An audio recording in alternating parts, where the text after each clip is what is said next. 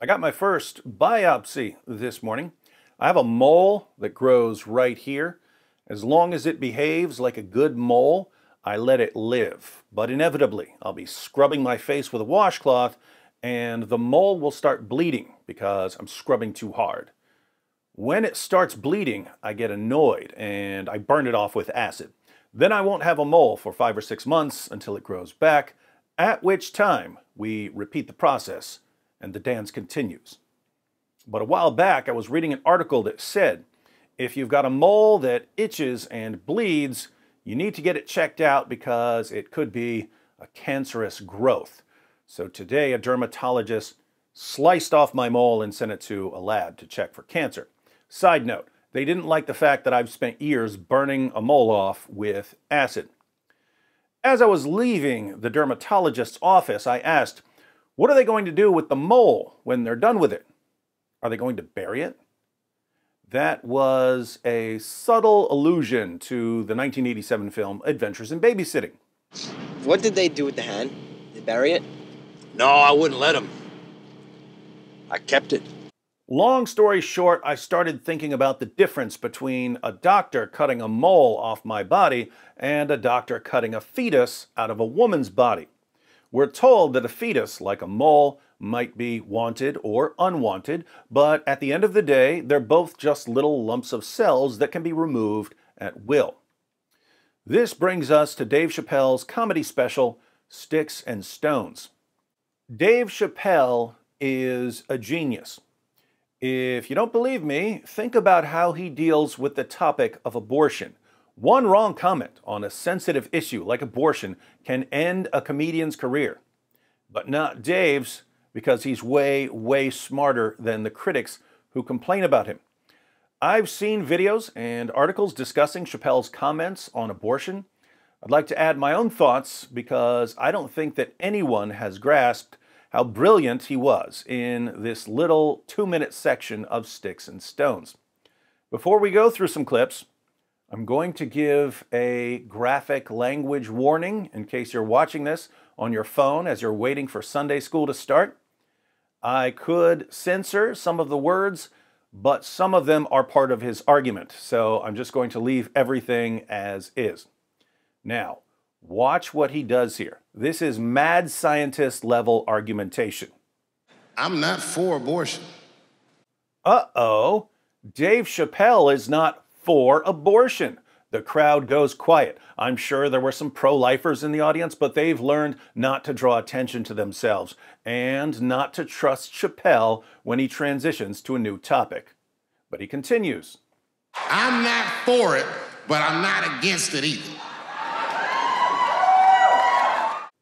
Whew! Chappelle's not against abortion, so we can cheer and breathe a sigh of relief. But wait a minute, how can someone as opinionated as Dave Chappelle be neutral on such a sensitive issue? It all depends on who I get pregnant.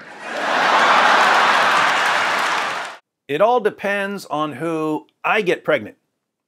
The audience laughs because that would be a revolting moral position. If a man is against abortion when it's someone else's child, but he's for abortion when it's his own child, then his ethical views are based on whatever's convenient for him at a given time. And that's just horrifying. It's wrong to steal, unless I decide to steal from someone. It's wrong to torture old ladies, unless some old lady annoys me, then it's okay. It's wrong to abort babies, unless it's convenient for me. Now, there are people who are like that. There are men who are against abortion until they get their girlfriends pregnant, and then their position suddenly changes. But people like that usually don't admit it in front of an audience. So the audience laughs, knowing that Chappelle isn't serious. What then is his position? I don't care. I'll tell you right now, I don't care what your religious beliefs are or anything. If you have a dick, you need to shut the fuck up on this one. Seriously.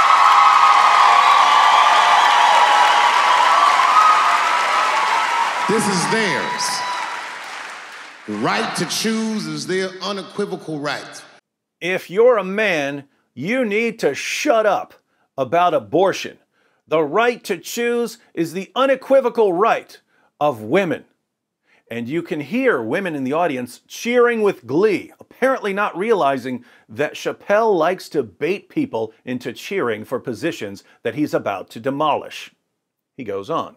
Not only do I believe they have the right to choose, I believe that they shouldn't have to consult anybody except for a physician about how they exercise that right.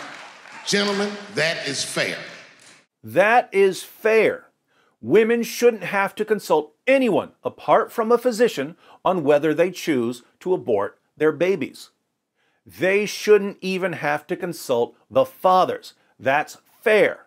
And the women in the audience once again cheer with glee because all of this is being said on Dave Chappelle's Netflix special.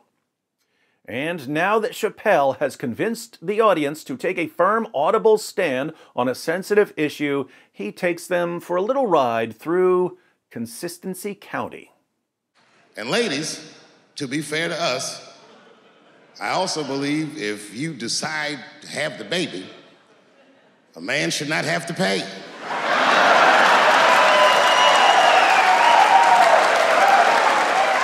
That's fair. So, if it's fair for men to grant that women have the unequivocal right to choose whether to have their babies, then, to be fair, women should grant that men have the unequivocal right not to pay for a baby that a woman chooses to have. Remember, a woman is not required to consult anyone besides a physician. The father doesn't have to be a factor in her decision. She doesn't have to consult him. So the decision to have the baby or not to have the baby rests solely with the mother. If that's the case, then she bears sole responsibility for her decision to have the baby, and a man should not have to pay for the woman's decision. Now, someone could raise an objection here. Someone could say, well, the woman decides to have an abortion when the child is still in the womb, but the man is required to support the child after he or she has been born, so they're not the same thing. I'm not convinced that this is a good objection. At least, I'm not convinced that there's a sound defense of this objection. The man could make his decision not to support the child while the child is still in the womb. And if we're defending choices and rights, then the woman's choice should have no bearing on the man's choice. The man has chosen not to pay for the child. If the woman decides to have the child anyway, that's her choice, and we should respect both choices. By the way, this isn't what I'm saying. This is how I think someone could defend what Chappelle is saying. But let's see if Chappelle can flesh out this claim. If you can kill this motherfucker, I can at least abandon him. One way to make an argument without actually stating a conclusion that could get you into trouble is to provide a premise of the argument, knowing that your listener already believes an additional premise which, when combined with the premise you provided, leads to the conclusion. What do I mean here? Well, Chappelle provides this premise. Premise 1. If a woman has the right to kill her unborn child, then a man has the right to abandon his unborn child. But most of the audience members believe, premise 2, a man does not have the right to abandon his unborn child. From these two premises, we reach the conclusion, therefore, a woman doesn't have the right to kill her unborn child. Logical interlude. The logical form here is called modus tollens, the mode of denying. The pattern is if A, then B, not B, therefore not A. As an example, if X is a cat, then X is a mammal. X is not a mammal. If we know these two things, what else do we know? We know that X is not a cat. If it's not a mammal, it's not a cat. Logic doesn't get any better than modus tollens. If you take a class on logic, this is one of the argument forms you'll learn on the first or second day.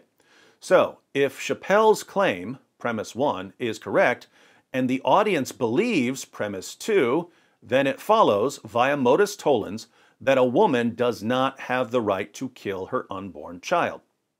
But how can Chappelle defend his claim that a man has the right to abandon his unborn child? It's my money, my choice. It's my money, my choice. It's my money, my choice. Chappelle defends his claim by using the exact same defense used by the pro-choice camp. The main slogan of the pro-choice movement is, "My body, my choice."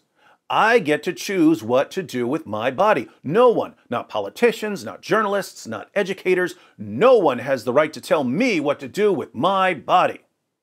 Well, I can say the exact same thing about my money. No one, not politicians, not journalists, not educators, no one has the right to tell me what to do with my money. Since the claim, "my money, my choice," rests on the exact same moral principle that "my body, my choice" rests on, you can't reasonably chant "my body, my choice" without also granting "my money, my choice." What does this mean? It means that if a woman has the right to kill her unborn child, then a man has the right to abandon his unborn child. Why does a woman have the right to kill her unborn child? Her body, her choice. Why does a man have the right to abandon his unborn child? His money, his choice. So Chappelle defends premise 1 using a method that's championed by the pro-choice camp, which means that the pro-choice camp can't deny his premise without self-destructing their own position. They have to grant his premise, premise 1, but again, they already believe premise 2, and when the two premises are combined, we get the conclusion, namely, that a woman doesn't have the right to kill her unborn child. Now, you might be wondering whether Chappelle is really presenting the argument as I've laid it out. All he's explicitly claimed is that if women have the right to kill their unborn children, then men have the right to abandon their unborn children. So he could simply be affirming the total dirtbag's position that men don't have to provide for their children. But it's the way that he ends this section of Sticks and Stones that convinces me that he is making the argument as I've laid it out. And that when he insists that men should have the right to abandon their children, he's actually using a kind of reductio ad absurdum, reduction to absurdity. A reductio ad absurdum is where you refute a claim by showing that it leads to an absurdity, in this case, a moral absurdity. After telling women that it's their unequivocal right to choose whether to have their baby or to abort their baby, and after insisting that for the sake of consistency, women should grant that it's the unequivocal right of fathers to choose whether to support their baby or to abandon their baby, and after pointing out that he's using the exact same reasoning that pro-choicers use, he ends with this. And if I'm wrong, then perhaps we're wrong. Figure that shit out for yourselves. If I'm wrong, then perhaps we're wrong. Figure that one out for yourselves. He's inviting us to figure this out. Well, I think I've got it figured out.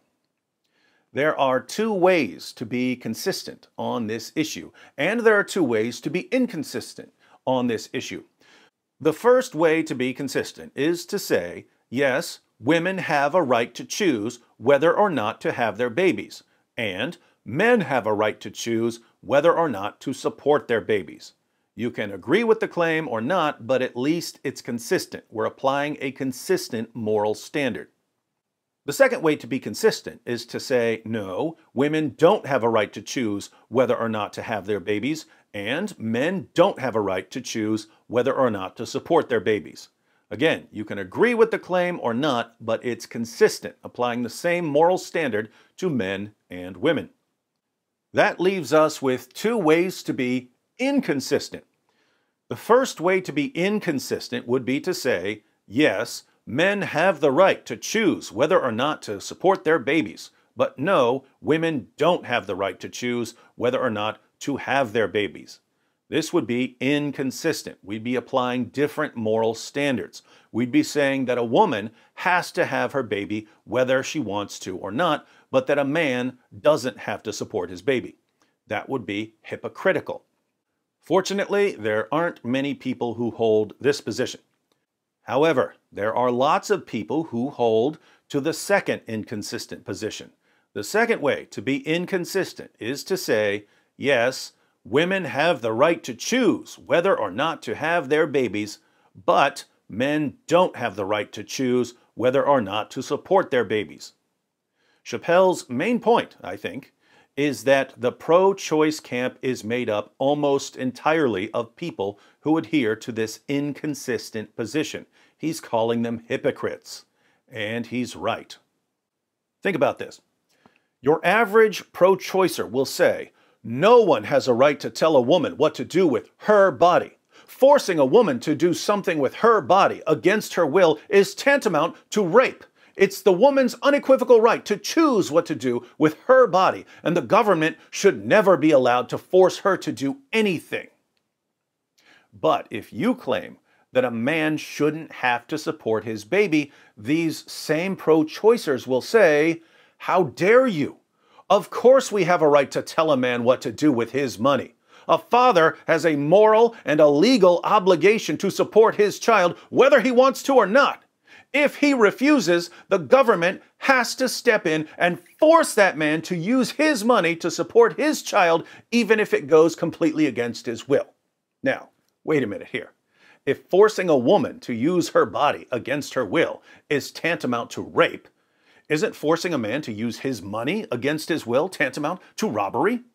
But your average pro-choicer would never say that the government can't force a man to spend his money on his child. Your average pro-choicer would demand that the father be forced by the government to use his resources for the good of the child. What kind of sense does it make to turn to a woman and say, no one can tell you that you have to use your body to support that child? Your body, your choice. But then to turn to a man and say, we get to tell you that you have to use your money to support that child. Your money, not your choice. Because there are moral obligations at work here. Namely, that the father of a child has to use his resources to support his child. It seems that the pro-choice movement doesn't rest on any sort of consistent moral standard. Instead, it's based entirely on convenience. If it's convenient for a woman to have an abortion, then she has every right to have an abortion. If it's inconvenient for a woman to have the father abandon the child, then by golly, he has no right to abandon the child. This is just whatever is in my self-interest, that's my position. Remember when Chappelle said that his view of abortion depends on who he gets pregnant? I'm not for it, but I'm not against it either. It all depends on who I get pregnant. The audience laughed because it was so absurd to hear someone basing his moral claims on nothing other than what's convenient for him. The ethics of convenience is a laughably ridiculous moral position. And it's clearly absurd when a man appeals to it in this context. We laugh at a man who says, it all depends on who I get pregnant, because we assume that he can't be serious. If we thought that he was serious, we would condemn him. But the ethics of convenience, what's right is whatever is in my self-interest, what's wrong is whatever goes against my self-interest, lies at the heart of the pro-choice movement. Whether the government gets to tell us what to do depends on whether it's convenient for me or not. Now, I don't know about you, but as far as I'm concerned, this is the most epic 2-minute critique of abortion in the history of the world. And when you consider that Chappelle did all of this without saying a single word against abortion, again, this is what I call mad scientist level argumentation. So, what do you think? In the comments section, I'd like to know 2 things. 1, do you think that Chappelle's argument, as I've interpreted it and as I've presented it, is a good argument? And 2, do you think that this is what Chappelle was really trying to do? Or do you think that he was seriously claiming that men should be able to abandon their children? What was his real intention? Let me know what you think.